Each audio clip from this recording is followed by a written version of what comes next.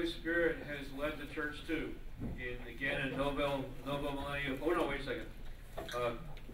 There are a few loose ends from the last talk. Good loose ends that I really do want to share.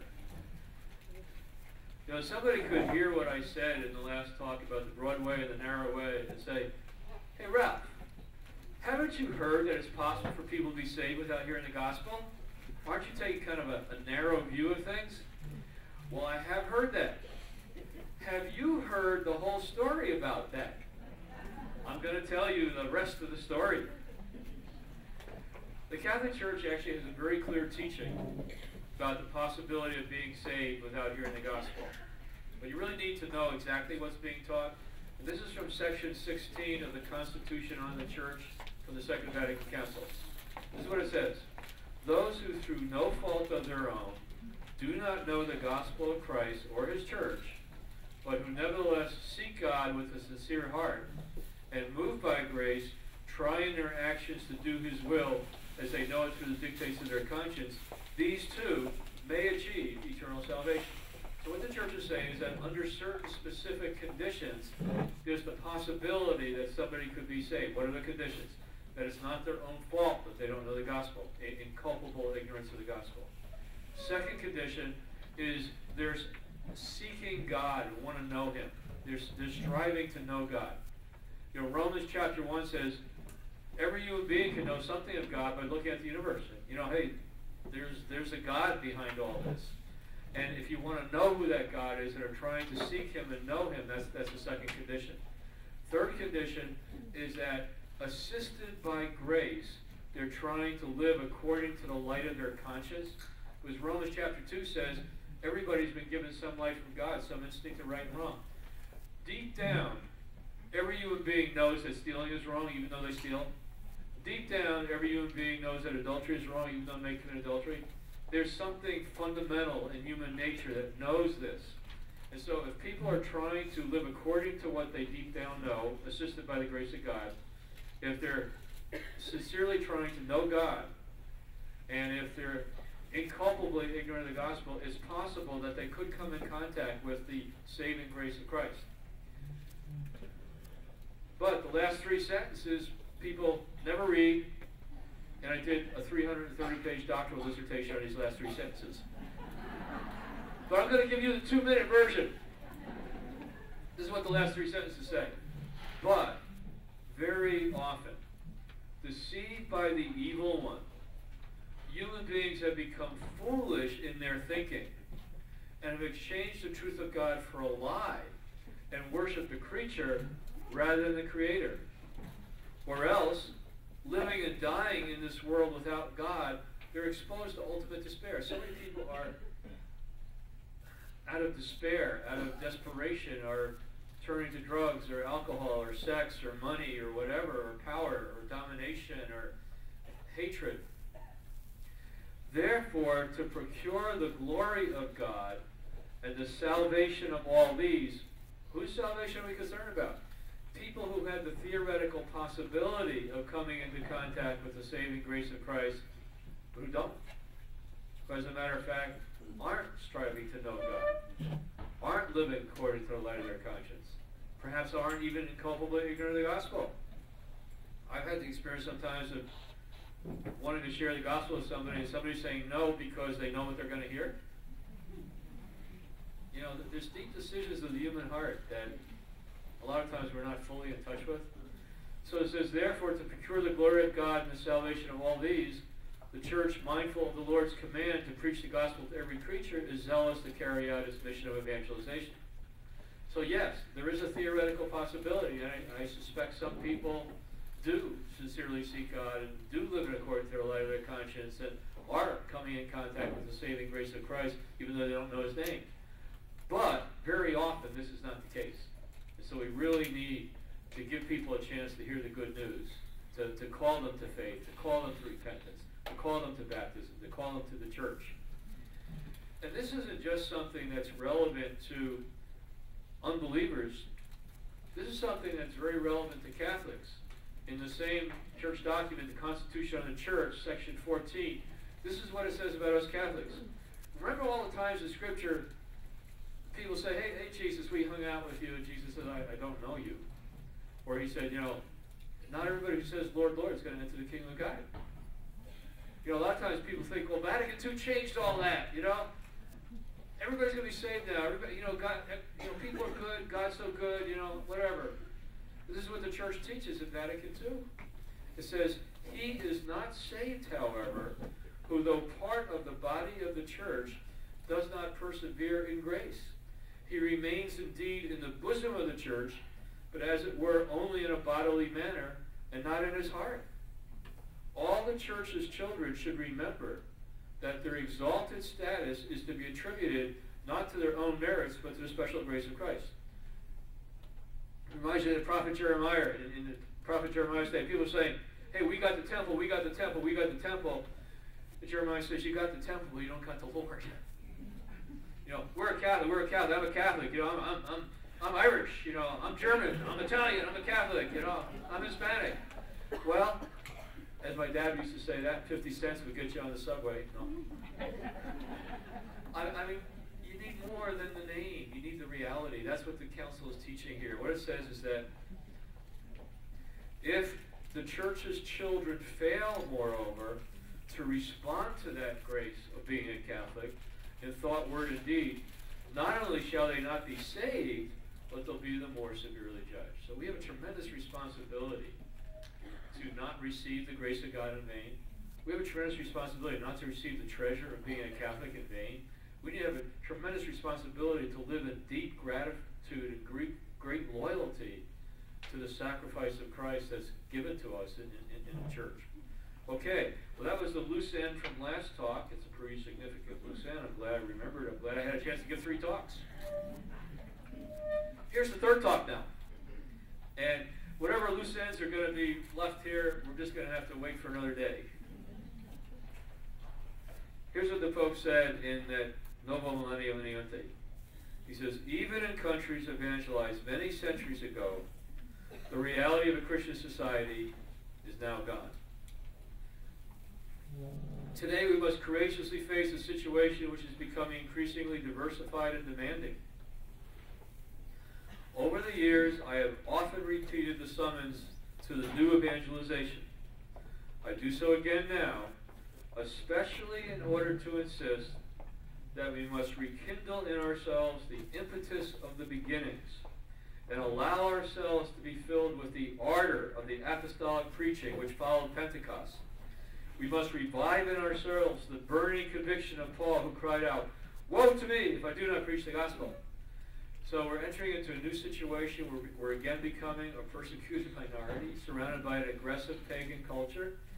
And we need to rediscover some of the secrets of the early church that will now enable them not only to survive, but to thrive and to evangelize. What are some of those secrets? One of those secrets is the gospel truth. Another secret here is the power of the Holy Spirit, the power of Pentecost that enabled the apostles to go forward with confidence and boldness. He goes on to say, this passion will not fail to stir in the church a new sense of mission, which cannot be left to a group of specialists, but must involve the responsibility of all the members of the people of God. Everybody. Nobody here is too young or too old or too infirm or too dumb or anything to not participate in the mission of Christ. Just like there's a universal call to holiness, there's a universal call to participate in the mission of Christ. It's part of who we are now because we're a Christian. Now, leadership in the church. The purpose of leadership in the church is not to do the whole work of the church. Ephesians chapter 4 says, the risen Christ gave leadership gifts to the church, apostles and prophets and pastors and teachers and evangelists, not to do the whole work of the church, but to equip the saints. Who the heck are the saints? You. Yes, you. How could that be, you say? I mean, I didn't pray today. Well, you're not canonized saints, but you're made holy by baptism. Jesus has taken a hold of you. The Holy One is living in you despite your weakness and faults and sins. You're the holy ones. You're the saints. So the purpose of leadership in the church is to equip the saints, us, for the work of mission, for the work of ministry. So the leadership isn't to do the whole work of the church, and sometimes leadership thinks it's all on them. And when they hear about the new evangelization, they say, oh no, another thing I got to do. No, what they have to do is everything that they're doing, but with a new optic.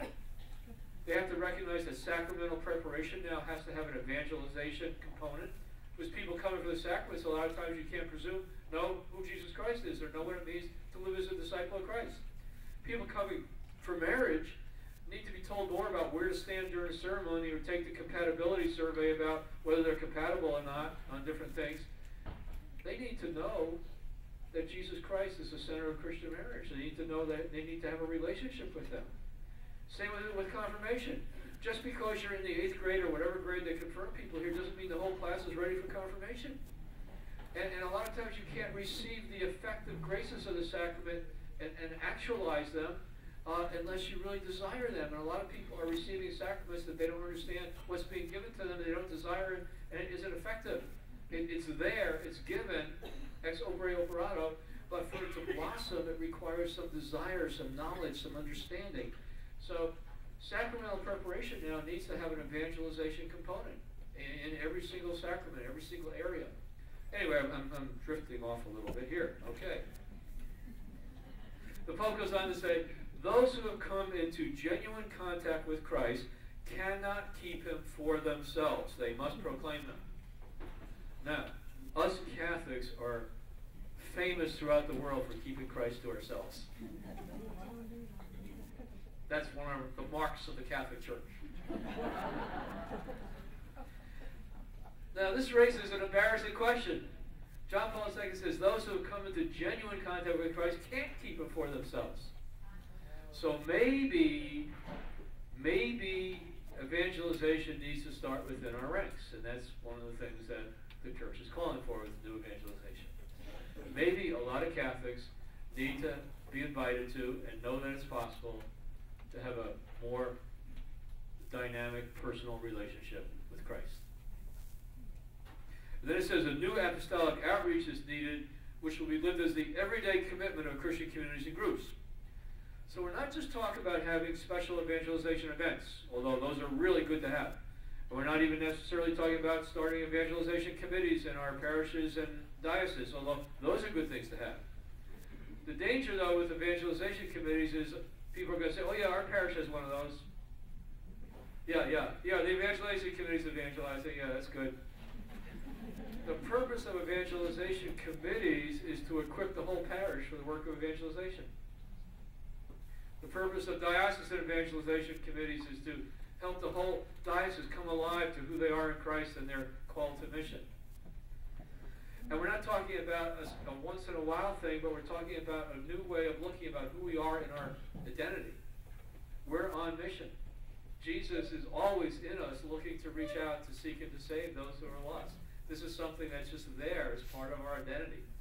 It's not just a special every now and then thing, but it's Jesus is in us, praying, suffering, loving, looking to reach out through us for people to be reconciled to God.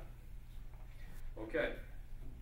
Now, ever since the beginning of the Second Vatican Council, the popes have been calling out for a new Pentecost.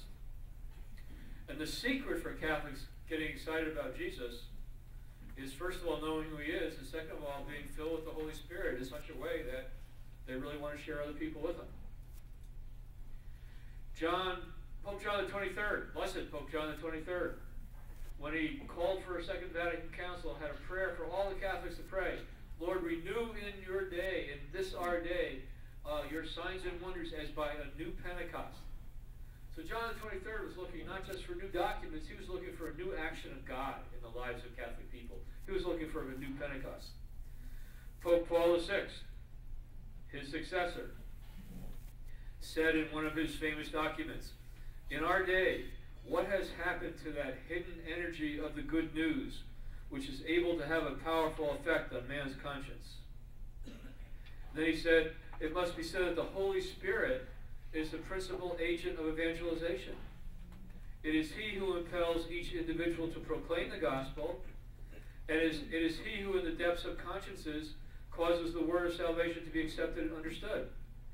But it can equally be said that he's the goal of evangelization. So the Holy Spirit works in the evangelizer, works in us, moving us to speak God's word or share our testimony.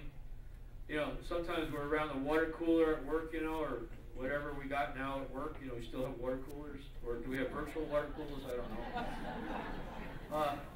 And somebody says, you know, isn't our boss crazy? And we say, yeah, he is. And then our friend says, you know, this used to freak you out a lot more than it does right now. Like, you used to really be the first one to complain about the boss. What's this, you know, you seem more peaceful now. What's going on? Well, rather than telling them that you're now on Valium,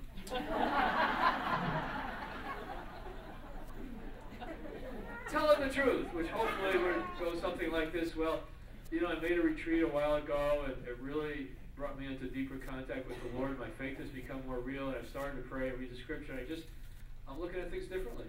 I mean, I know there's more going on here than just the problems of this world, and I have greater trust in the Lord. It's bringing more peace in my life. How about you?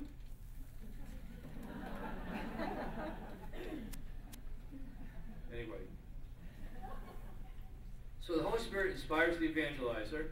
The Holy Spirit's also working in the heart of the person we're speaking to. And the Holy Spirit is the goal of evangelism. We're trying to get the other person to get the Holy Spirit too, so that they become an evangelizer. So that's the whole kind of chain there. Then he goes on to say, we live in the church at a privileged moment of the Spirit. Everywhere people are trying to know him better as the Scripture reveals him. They are happy to place themselves under his inspiration. They are gathering about him. They want to let themselves be led by him. It's not by chance that the great inauguration of evangelization took place on the morning of Pentecost under the inspiration of the Spirit. One more quote from Paul 6. He says, more than once we've asked ourselves what the greatest needs of the church are. What is the primary and ultimate need of our beloved and holy church? We must say it with holy fear, because as you know, this concerns the mystery of the church, her life. This need is the Spirit. The church needs her eternal Pentecost. She needs fire in her heart, words on her lips, and a glance that is prophetic. You know, one of the greatest faux pas you can make in many church circles these days is getting excited about Jesus. I mean, what an unsophisticated person. They're excited about Jesus. Haven't they read enough theology? They wouldn't be so excited about Jesus if they read more theology. Sad, but true. So we really need a new Pentecost to break through the false sophistication, the false complexifications, the strange kinds of ways in which we want to be loved by the world and accepted by a cynical culture, not wanting to appear less sophisticated than unbelievers. Sad. There's also a line in Scripture that says, he who is a friend of the world is an enemy of God. If you want to be loved by the world, you're going to find yourself compromising the gospel. And the church is just beginning to deal with wanting to be loved by the world. The church is just beginning to wake up to the fact that wanting to be loved by the world has gotten us into a weakened condition. We've been silent on things we shouldn't have been silent about. We let ourselves be pressed into only talking about those things that the world wants us to talk about. Or we got to start talking about some other things that the world doesn't want to talk about, but it's the world's salvation. John Paul II. Well, you already know he's calling for a new Pentecost. He uses the language of new Pentecost. He spoke about it for, 28 years. He quotes Vatican II, Constitution of Church, section 12, where it says the Holy Spirit doesn't work just through the sacraments and ordained ministry, but he also distributes gifts as he wills to every single baptized person. This is kind of, did you know that? The Holy Spirit, it says, gives gifts. It's a quote to 1 Corinthians 12. The Holy Spirit distributes gifts to each one according as he wishes. All of us not only have natural gifts, but we also have the working of the Holy Spirit in us, sometimes building on those natural gifts and sometimes not. making what we're doing in our service fruitful, making our words alive, making our love genuine, making our desire to serve real. And there's so many different lists of the gifts in the New Testament. 1 Corinthians 12 talks about some of the more, kind of controversial, sensational ones like speaking in tongues and prophecy and healing. There's another list in Romans chapter 12 that talks about giving money generously, administering, teaching, serving, helping. There's another list in 1 Peter chapter 4. So none of these lists are supposed to be exhaustive. And I might just put a word in here too. I've had a role in the Catholic Charismatic Renewal over the years, but I'm not here to promote the Catholic Charismatic Renewal.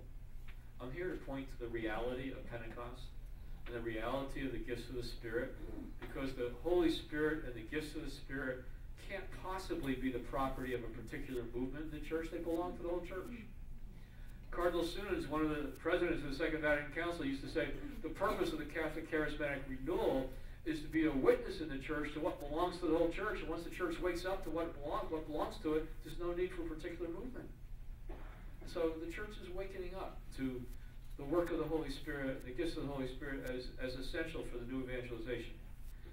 Pope Benedict XVI.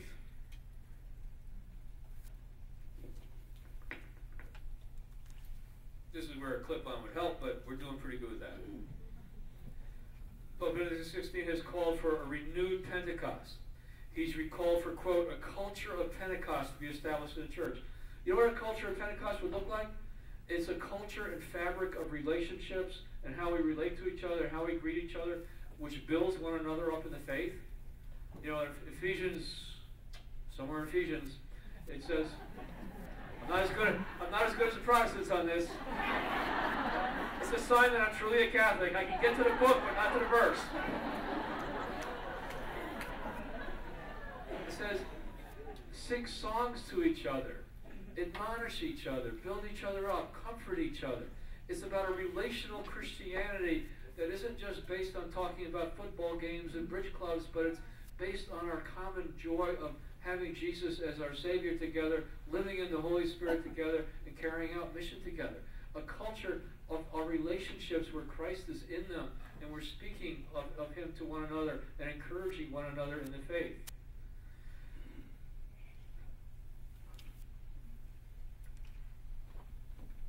I'm skipping lots of pages because I need to.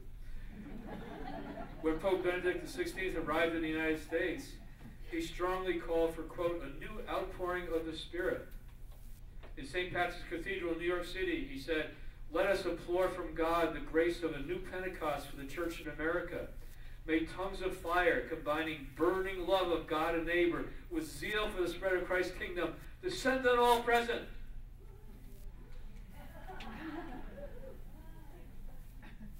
Thanks be to God.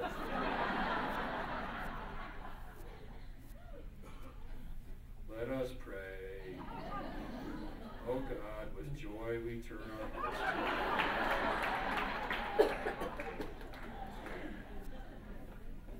The Pope wants something more than that. Let us implore from God the grace of a new Pentecost for the church in America. May tongues of fire combining burning love of God and neighbor. That's what we've been talking about all day today. With zeal for the spread of Christ's kingdom. Descend on all present.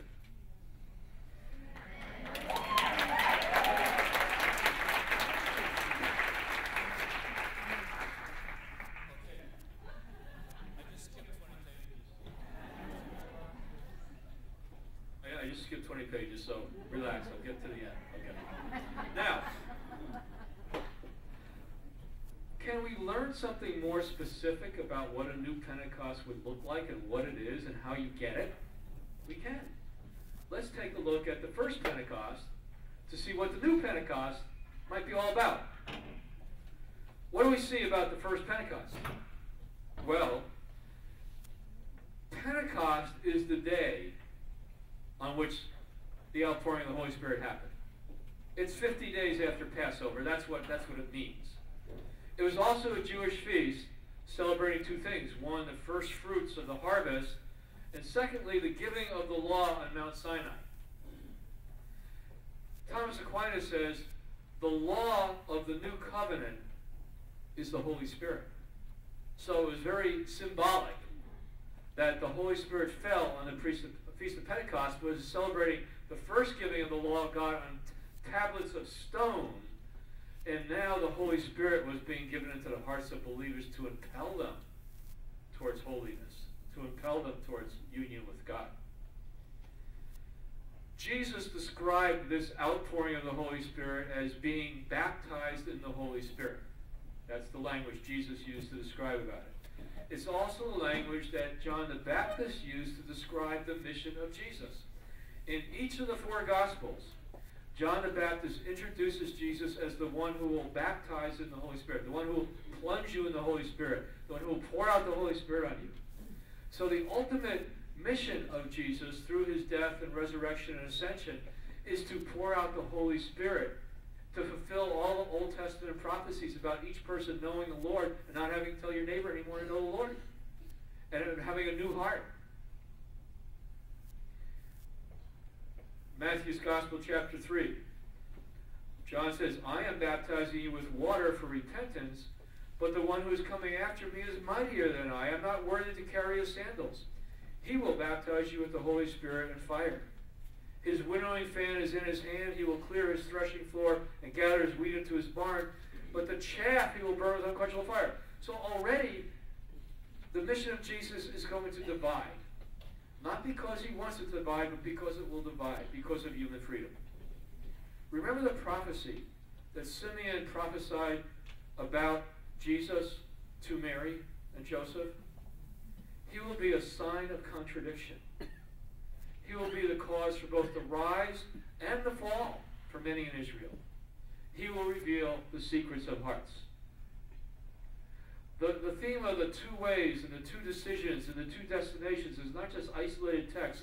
It's a fundamental theme of the entire Scripture. The Lord put before the first human beings a choice. Moses put before his people, before he left them, a choice. This way's life, this way's death. Choose life. Jesus frequently spoke about it. He said, I haven't come to bring peace, I've come to bring a sword. And there's going to be division even within families. Not because he wants there to be division between families, but the human heart is free. And he foresaw that some were going to say no. Right here, there's going to be a gathering into his barn of those who receive his cleansing mercy, those who are cleansed by the Holy Spirit, and there's going to be a judgment by fire for those who reject. Okay, let's jump over now to the Acts of the Apostles. Chapter 1. He presented himself alive to them by many proofs after he had suffered, appearing to them during 40 days and speaking about the kingdom of God. While meeting with them, he enjoined them not to depart from Jerusalem, but to wait for, quote, the promise of the Father about which you have heard me speak. This is Jesus' words. For John baptized with water, but in a few days you will be baptized with the Holy Spirit. And then they said, well, are you going to throw out the Romans now? That's what he said. Are you going to restore the kingdom to Israel now? Jesus said, just pay attention right now. Don't get into end-time speculation. Just do what I'm telling you. Wait in the city until you receive the Holy Spirit. Now, how did they receive the Holy Spirit at the first Pentecost? How can we renew our own baptism and confirmation today? How can a new Pentecost unfold in the hearts of Catholics? The same way it happened. What happened? They heard the Word of God about the Holy Spirit. They, in some measure, believed without fully understanding. They obeyed the Word of God, which is stay and wait for the Holy Spirit. They prayed for the fulfillment of the promise of the Word that they had heard. And then the Holy Spirit came to them. That's how millions and millions of our fellow Catholics are experiencing a renewal in the sacraments of baptism and confirmation. I'm most familiar about it happening in Cursillo movement and in Catholic Charismatic Renewal, but it happens through Ignatian retreats and other movements as well. Christ Renews His Parish, sometimes more intensely, sometimes less intensely. But the way they receive the Holy Spirit is the same way anybody's going to receive or renew or store up the graces of the sacraments that they've received through believing, by hearing the Word of God. People need to be taught about the Holy Spirit. They need to be taught about how much the Holy Spirit wants to do for them. They need to be taught about the gifts of the Holy Spirit. They need to be taught about how essential the Holy Spirit is to the whole Christian life. And they need to respond with faith. And they need to let hunger for God grow in their heart. And hunger for the Holy Spirit grow in their heart. And they need to pray for it. And of course, it helps to do this with other people. It helps to receive guidance and leadership by people who know how to help other people do this. And many, many people have been helped by the Life of the Spirit seminars that the Catholic Charismatic Renewal provides. And if they have those in your parish, take advantage of them. You don't have to join any movement. Get the Holy Spirit and run. You go to a Catholic Charismatic conference, get the Holy Spirit and run.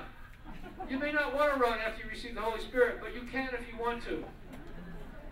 Same with Cursillo, same with Ignatian retreats. I mean, do everything you can to get more of God in your life. Do everything you can to put a priority on seeking God, desiring more of God. Okay, we know it happened. The Holy Spirit fell on them. Peter got up and said, no, we're not drunk. It's only 9 o'clock in the morning. That's what he said. That's the first papal encyclical. That's the first papal proclamation. They were excited about Jesus. So excited about Jesus, people said they must be drinking.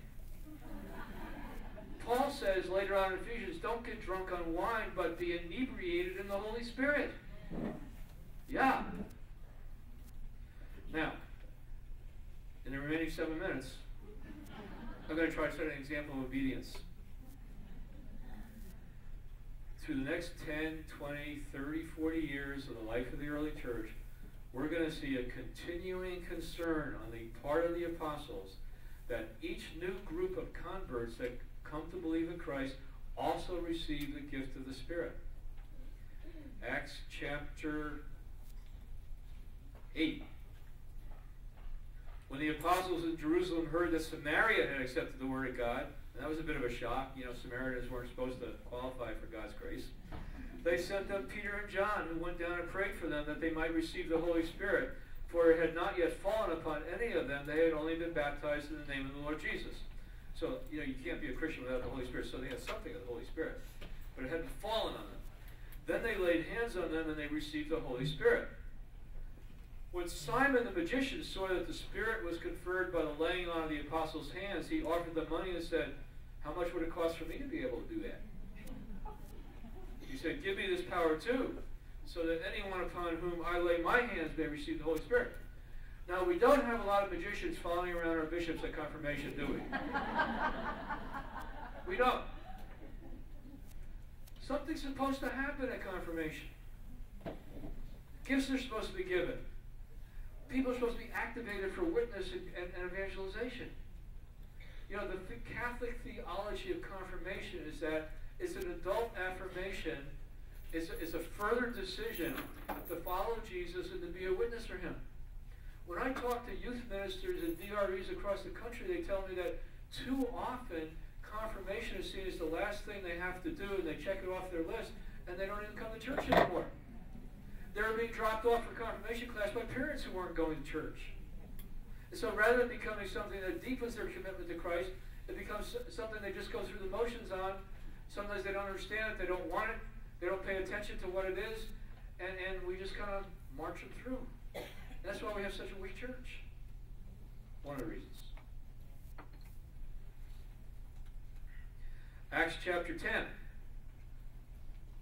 Peter has a vision, and the Lord tells him to go to the Gentiles. And Peter says, I can't do that, Lord, that's against my religion. That's what he says. He says, I'm a good Jew, I can't do that. And the Lord says, come on, I'm going to broaden your horizons about what I'm doing with all this. This isn't just for the Jews, this is for everybody. So it goes to Cornelius' household, and it says, while Peter was still speaking these things, the Holy Spirit fell upon all who were listening to his word. The Jewish believers who had accompanied Peter were astounded that the gift of the Holy Spirit should have been poured out on the Gentiles, for they could hear them speaking in tongues and glorifying God. Then Peter responded, can anyone withhold the water for baptizing these people who have received the Holy Spirit, even as we have? So what happened at the first Pentecost wasn't supposed to be a one-time event to get the church launched, and then now we can handle it by ourselves, Lord, thank you. It wasn't just supposed to be for the apostles. You see continually in the Acts of the Apostles a concern that every new group of converts that the Acts of the Apostles tells us about, there's a concern that they come into the same experience of Pentecost as the apostles did with the same results. Sometimes it talks about this charismatic gift, sometimes it talks about that, but some manifestation of the Spirit. So Peter's saying, hey, it didn't happen in the right order. They're supposed to be baptized first and then receive the Holy Spirit, but God must be doing something. We better get on board with it. Now, Peter gets in trouble for doing this. Peter gets in trouble back at headquarters. He goes back to religious headquarters, and they say, Peter, you did what? You baptized Gentiles? What the heck is going on here? Peter says, the Holy Spirit made me do it. He says, this is Acts chapter 11. As I began to speak, the Holy Spirit fell upon them, just as it had upon us at the beginning. And I remembered the word of the Lord. Remember what Jesus said in John's Gospel? The Holy Spirit will remind you of what I've said. The Holy Spirit will give you light to understand what's happening. He'll do all kinds of wonderful things to the Holy Spirit. But here we see what Jesus promised the Holy Spirit would do, he does for Peter. Peter remembered the words of the Lord that would explain what just happened. And I remembered the word of the Lord, how he had said, John baptized with water, but you will be baptized with the Holy Spirit. If then God gave them the same gift he gave to us when we came to believe in the Lord Jesus Christ, who was I to be able to hinder God? When they heard this, they stopped objecting and glorified God, saying, God has then granted life-giving repentance to the Gentiles too. Okay, one more, Acts chapter 19. Paul comes across some disciples at Ephesus, and he's trying to figure out where they are in the Christian journey. And he says, did you receive the Holy Spirit when you became believers? They said, we haven't even heard about the Holy Spirit. Bad adult catechesis. Big gaps, in their catechesis, So Paul fills in the blanks, tells them about Jesus, tells them about the Holy Spirit. And when they heard this, they were baptized in the name of the Lord Jesus, and Paul laid his hands on them. The Holy Spirit came upon them, and they spoke in tongues and prophesied. Altogether, there were about 12 of them. And we see ongoing refillings with the Spirit, renewals of the Spirit, persecutions coming. They pray, Lord, send your Spirit again and give us boldness while you reach out your hand and do signs and wonders. And that's what enabled them to keep on preaching and teaching even when they were threatened with prison and death. It was the power of the Holy Spirit. Now, the apostles had the best Bible study anybody ever had before Pentecost. Jesus taught them the Bible. Jesus taught them the Bible after his resurrection. They had the best spiritual direction anybody ever had. They had the best pastoral supervision anybody had. Do it this way, come back, I'll give you some feedback. They had the best training anybody ever had. No one ran away at the cross, right? They locked the door before Pentecost. What made the difference? What made the difference was the power of the Holy Spirit. When the Holy Spirit came to them, it all came together. I told you how it just all came together for me in a certain way when I was reading John the Cross 30 years after I first started reading it. It all came together because of the Holy Spirit. They say, I get it now. What they had known in their head went to their heart and their spirit. It all came alive. All the teaching was valuable, but it needed to be inflamed by the Holy Spirit. So, orthodoxy is not enough. Fidelity to the magisterium is not enough. It's absolutely essential. It's absolutely important. We're in terrible shape because there hasn't been right teaching and right preaching and right believing. But it's not enough. It's that wholehearted surrender to the Lord. It's that wholehearted personal relationship. It's that wholehearted crying out to God for the waters, the living waters of the Holy Spirit. It's that unembarrassed, unashamed, getting over our false, sophisticated inhibitions and saying, I don't care what people think. I love Jesus Christ. I don't care what people think. I believe Jesus Christ. Call me what you will. I love Jesus Christ. Amen.